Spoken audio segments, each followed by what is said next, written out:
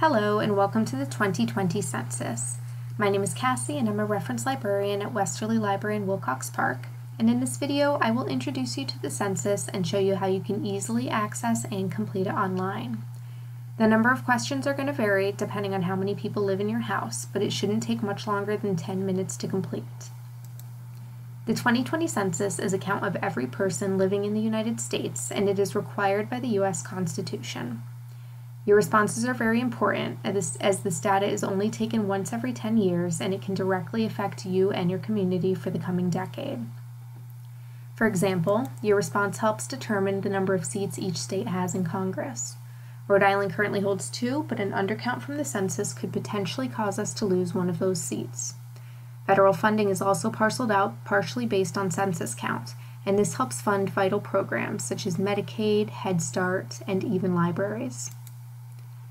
So to begin, visit my2020census.gov on your computer, tablet, or mobile device.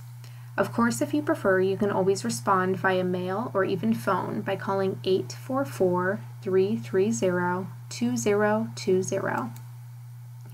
You will then be prompted to enter a 12-character census ID, which includes both letters and numbers. This should have been mailed to you by the U.S. Census Bureau sometime in the last few weeks. If you do not have your ID or you've misplaced it, you can still complete the census online. Simply click on the link underneath the login button, which reads, "If you do not have a census ID, click here." You will be asked to provide your address instead. The census site will have you answer one question at a time. When you've completed the question, click on the next button for the next question. Or if you want to go back, click on the previous button.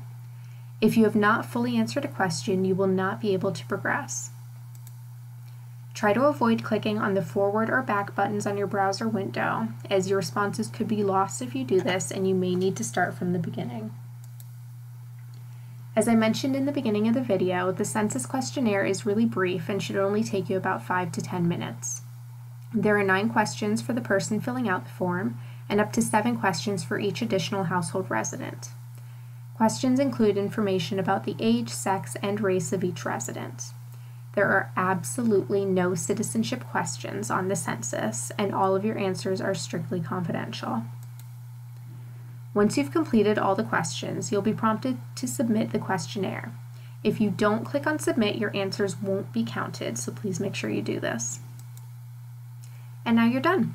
You'll be given a confirmation number, which is in blue, and you should probably save this for your records. If you do have access to a printer, you can also print out this entire page. And that is how you fill out the 2020 Census online.